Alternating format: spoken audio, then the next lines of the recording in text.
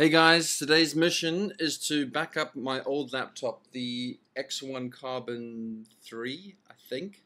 I've got Archlinux install disk here. I've got HDMI out going into my other computer for recording. I got network here and power. I need to choose the SanDisk Extreme to boot from here. Okay, that's not working. Wrong USB stick. Wrong USB stick. Can you see that?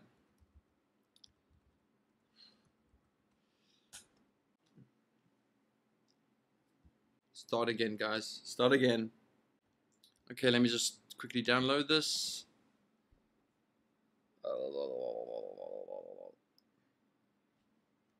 Singapore.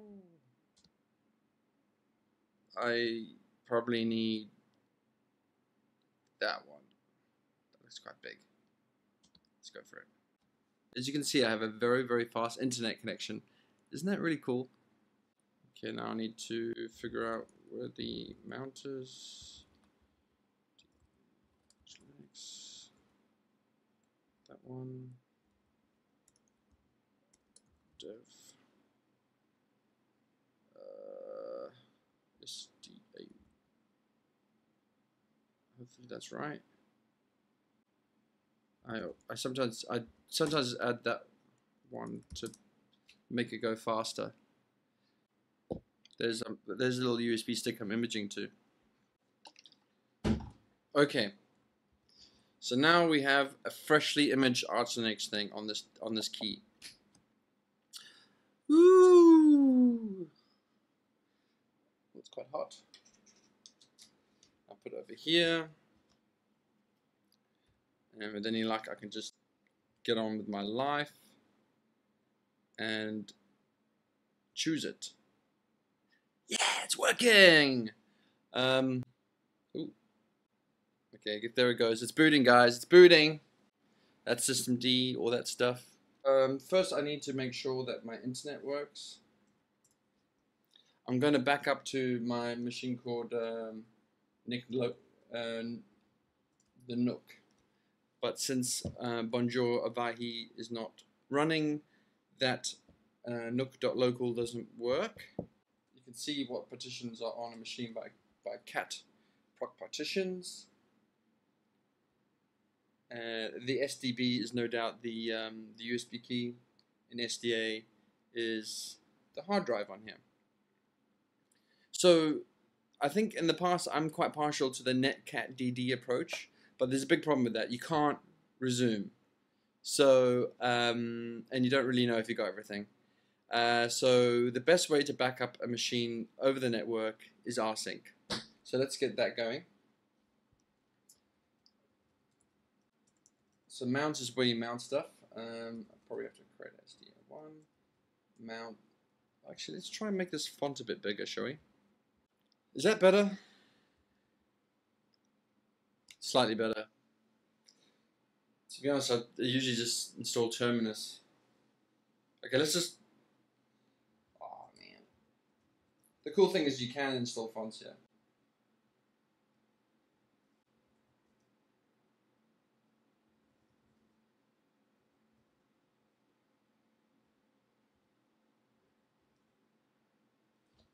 At last, we have a nice font. Okay, so what was I doing? Okay, mounting dev SDA1 to SDA1. So now we've mounted it. It's ext4. And then we go in here, and I want to back up Hendry here, all this stuff. I'm going to back this stuff up. And there is a lot of data here, no doubt. Just want to make sure my network is good.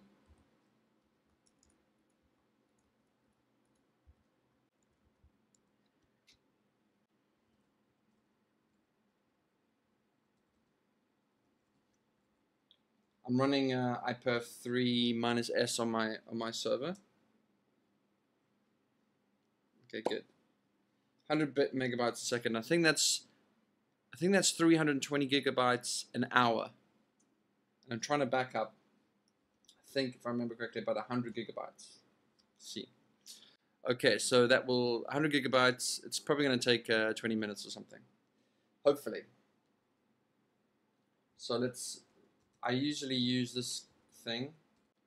And then I go like this. Andrew is my username. This is like via SSH. Mount RAID 1 X1 C3 backup.